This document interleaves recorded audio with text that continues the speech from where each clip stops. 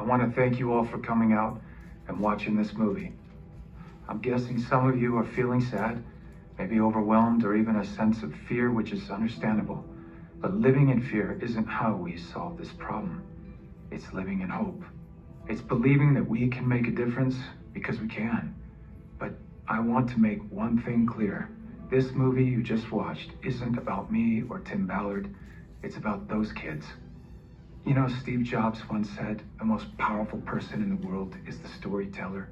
Abraham Lincoln credited Harriet Stowe when she wrote Uncle Tom's Cabin. This powerful story inspired millions to rise up and fight against slavery. I think we can make Sound of Freedom the Uncle Tom's Cabin of 21st century slavery. This film was actually made 5 years ago and wasn't released till now, with every roadblock that you can imagine being tossed in the way.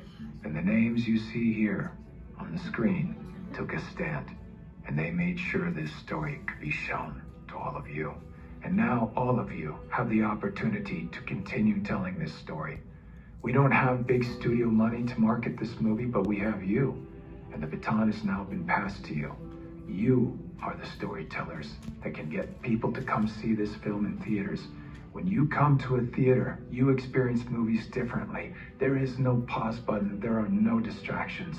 We all have an experience as we watch the film together as a community. It makes it possible for strong messages like this one to take root.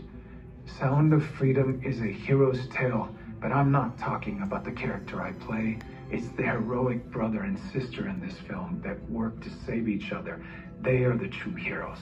The most powerful person in this world is the storyteller. Together, we have a chance to make these two kids and the countless children that they represent the most powerful people in the world by telling their story in a way only the cinema can do. For a couple of months, while Sound of Freedom is in theaters, these kids can be more powerful than the cartel kingpins or presidents or congressmen or even tech billionaires. We believe this movie has the power to be a huge step forward toward ending child trafficking, but it will only have that effect if millions of people see it. Now, I know it's weird because we're in the theater, but feel free to pull out your phones and scan this QR code. We don't want finances to be the reason someone doesn't see this movie, so Angel Studios boldly has set up a pay it forward program where you can pay for someone else's ticket who might not otherwise see it.